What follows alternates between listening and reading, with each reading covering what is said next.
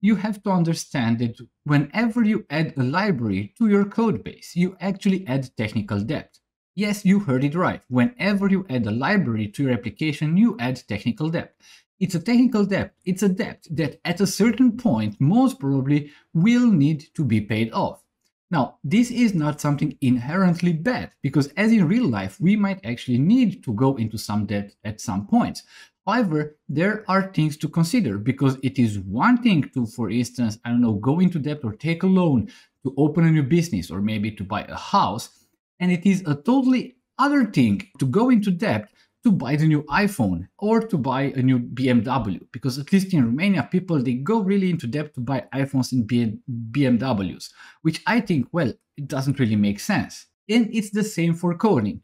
Like, okay, if you need to do some stuff that's really hard to implement, like image processing, obviously I wouldn't then try to create my own image processing library. I would go and use ImageSharp for that, but obviously I would also make sure that I pay for that. Even if I don't make 6 figures out of it, it's normal and it's okay if you make something out of that library to actually give something back and contribute and sponsor that specific library.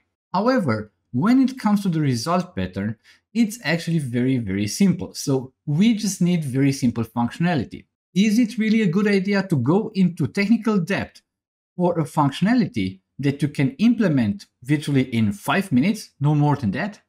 From my point of view, this is not a great option, and therefore I always prefer to use my own result implementation.